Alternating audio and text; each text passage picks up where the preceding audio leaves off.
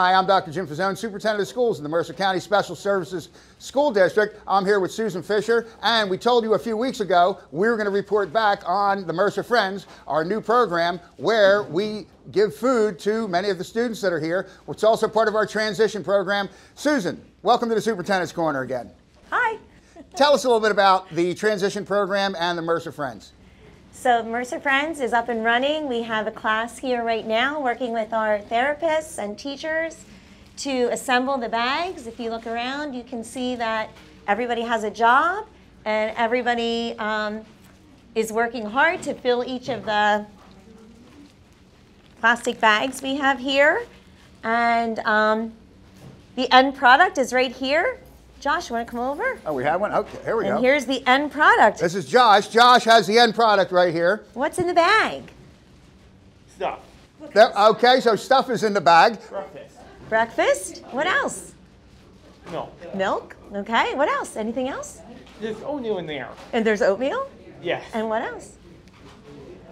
Oh my God. You forgot. Okay, well thank you. The This star is of our end show, bag. Josh, Yeah. who has now the showing us what's in the bag, and he is correct. That's everything that's in the bag. And these bags will go to whom?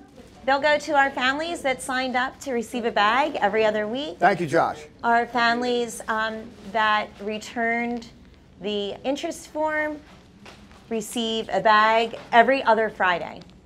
So we're going to walk around the room. We're going to talk to some of the folks that are here. You're going to see our program in action, and we hope you enjoy this little trip to the Mercer Friends here in the Superintendent's Corner. We're back here in the assembly line. I'm here with Sheila. She's an occupational therapist. And Sheila, tell us what's going on right here in front of us as we see. Right now we are working on an assembly line. The kids are working on the skills they need to have to work together as a team to put together the bags to be distributed to the school and the other students. So we're working collaboratively with the teacher and speech therapy to work on getting the bags filled.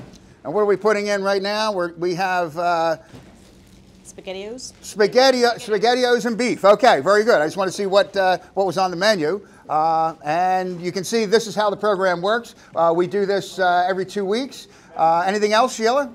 This is a great opportunity for our kids to get a chance to work with the community, to be able to, work on skills that they're going to need post-graduation to be successful, and to actually see their product at the end and see what they're doing and see how it gets distributed. And who's my man right here working the SpaghettiOs? This is Kevin. Hey, Kevin. Wave to the camera, Kevin. He's too busy working. Busy. He This is wanna great. wave? He's too busy working. Very He's a humble focused, guy. which is great. Great. Thank you, Kevin. Thank you. Okay, so take care. Thanks, Kevin. Again, Dr. Fazzone here. I'm here with Barb. She's a speech therapist. Barb, tell us about speech therapy and your piece of the action here in our assembly line that we have going here today at the Mercer Friends. Well, this is a great activity because the students get to follow directions, they get to talk to each other, communicate if there's a problem, if they need help, also talk to each other about what goes into the bag next. Okay, very good. And how do you find the program working so far? Oh, this is great. The students really have sustained their work. They're able to work now for 2 periods straight, filling the bags and seeing their completed work.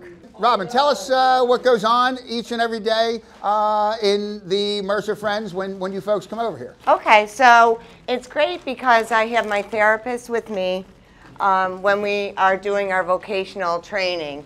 And so we're utilizing everybody and working on, them speaking up for themselves, continuing to work without a break, asking questions. There's enough people to help with everything and ask questions if they need it, and just working cooperatively. But they've been working really hard all year, and they're able to work for a double period, which is great, without any breaks. Once again, we thank you for joining us in the Superintendent's Corner. This week's episode was the Mercer Friends. I want to thank Susan Fisher and all of her staff at Mercer County Special Services School District. For Nick Sikowski, for Susan Fisher, and everyone here at Mercer County Special Services. We'll see you next week in the Superintendent's Corner. Bye-bye.